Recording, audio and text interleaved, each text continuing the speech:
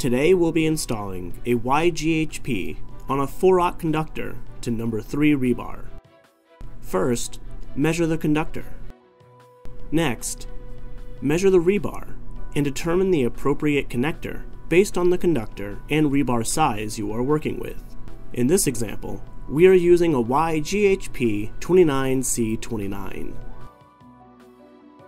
Insert the conductor into the tap side of the connector.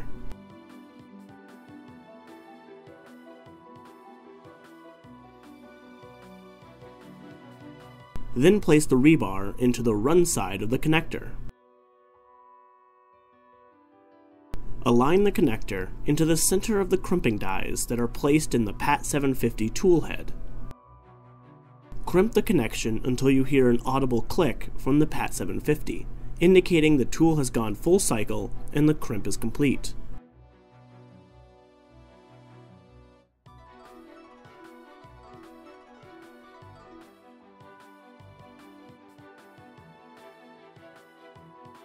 Visually inspect the die embossment on the connector to validate a proper connection has been made. Your YGHP connector is installed. For more information, visit Burndy.com. Thank you.